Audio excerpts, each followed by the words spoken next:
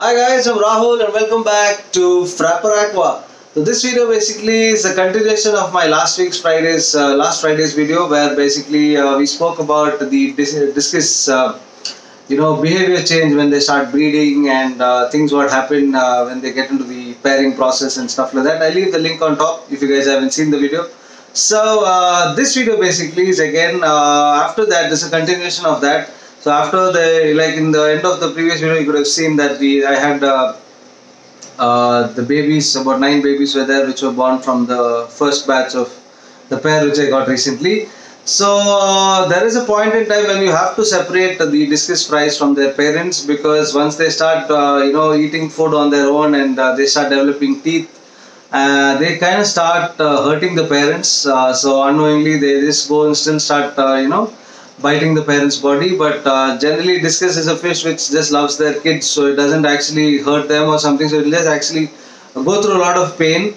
So since I had only 9 babies, it is okay. But if you have a lot of babies which are born and things, you may have to do this process a little more earlier, because then there is possibility of the parents getting actually hurt and their skin and stuff like that. So this video is basically the time when you have to shift the babies out, away from the parents, so when they can actually get a break from parenting and things like that. So I've tried to capture a few things and how I shifted them out into my the tank which I had my galaxy turquoise babies and things like that. So this video is all about that, and I've tried to capture whatever I could in this video. So anyway, so if you guys are visiting my channel for the first time, please do consider subscribing, and so you get regular updates and notifications, and don't forget to hit the bell icon, otherwise you'll never get notified when we post videos. So let's get started with this video then.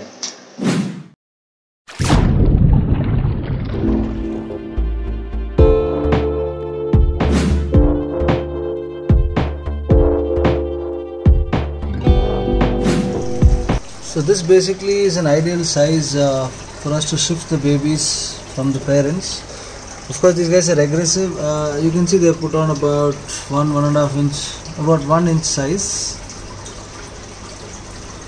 Yeah, and they're eating, they're very independent and they're eating on their own. And of course they sometimes go cling on to the parents and bite them, so these guys also kind of get hurt. So about this size, actually a little before this also you can do, but I didn't have a tank. So currently what I'm going to be doing is I'm going to shift them with the other galaxy turquoise which I have. They're also babies, so they're all going to come in here. So yeah, so this is a good size for us to basically shift out babies.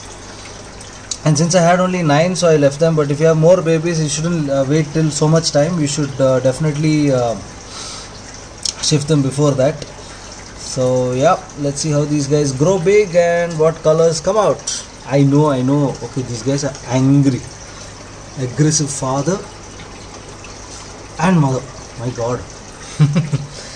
Chalo.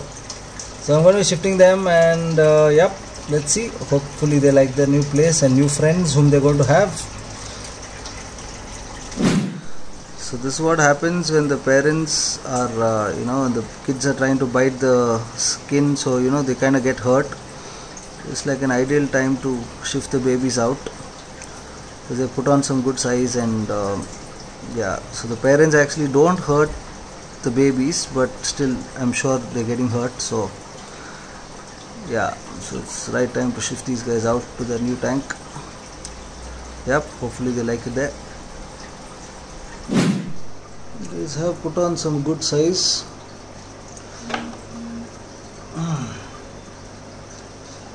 Slowly shifting them. Difficult to catch.